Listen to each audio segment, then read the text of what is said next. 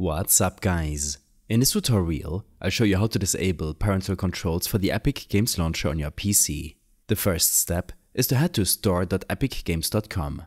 Here, look at the top right corner where you see the Sign In button. Click on it to log in to your Epic Games account. After you've successfully logged in, you'll be taken back to the Epic Games homepage. Next, head to the top right again where you see your username. Click on it and a drop-down menu will appear. From this menu, click on Account to access your account settings. Now that you're in your account settings, look over to the left-hand side of the screen where there is a menu of options. Scroll down until you find Parental Controls and click on it. It may take a moment to load, but this is where you'll be able to manage and disable any parental controls linked to your account. At this point, Epic Games will ask you to provide the 6-digit PIN that was set up when parental controls were first enabled. This is the PIN that was created to lock the parental control settings. If you know the PIN, simply enter it. However, if you don't remember the PIN or someone else, like a parent or guardian, set it up for you, you need to ask them for the code or have them enter it themselves.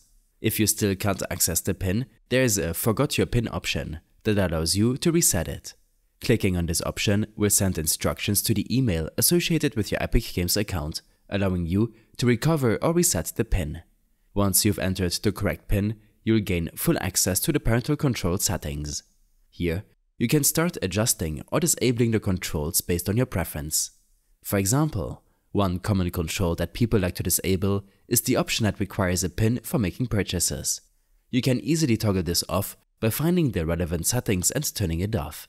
You'll also find other parental controls options, like requiring a PIN to add friends or restricting voice chat permissions.